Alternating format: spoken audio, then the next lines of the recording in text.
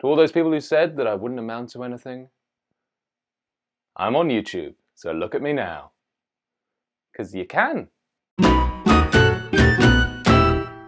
Hello and welcome back to Coffee and Film. I hope you're staying safe and well where you are. Now, we have a HBO Max film today, as they will slowly begin to take over the world, which is Seth Rogen and Evan Goldberg coming together again for a film called An American Pickle. It's directed by Brandon Trost, who they work with on such films as This Is the End. Now, I'm just going to read out the entry on IMDb summarising the plot, just to give you an idea of what to expect. An immigrant worker at a pickle factory is accidentally preserved for 100 years and wakes up in modern-day Brooklyn. What the f***? I don't think we need to say anymore. Let's get straight into this trailer and see what the hell this is about, okay? Right, let's give this a go then, shall we? I have no idea what to expect. I've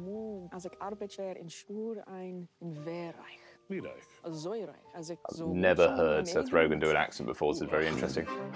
In old country of Schlupska, The question is, how offensive is this going to be? As far as jobs in Schlupsko, it's potentially very. We are the Greenbaums, and we have American dream. I find good job in pickle factory. Sarah, this vow, 100 years. This is so weird to see Seth Rogen doing a role like this. And one day, everything changed.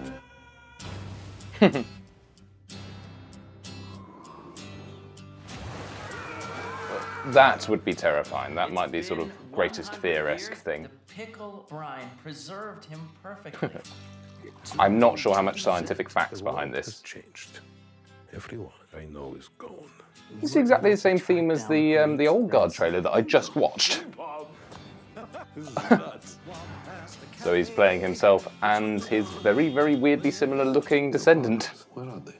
They passed away. It was a car crash. He will tell me everything of their deaths, how their bodies died, their faces as the life left. We will bond over our pain. Is it just me, or could this film end up being weirdly touching? Like in a very odd way. How do you grieve for dead parents? Doing okay. Idea. I don't know what it is. I'm warming to That's this. a very stupid idea, Herschel. You have no wife, no children, no friends, no job. You need help. I'm fine. The accent's so overdone. But I kind of love it. Come success. Wow. Ooh, very pungent. Yeah, that's straight from the devil. You'll finally make their parents proud. I like that line. I'm going to use it more. About my parents. You never met them. You have captivated the hearts of the entire world. Probably not best case scenario for the family's become. Quite an interesting looking film.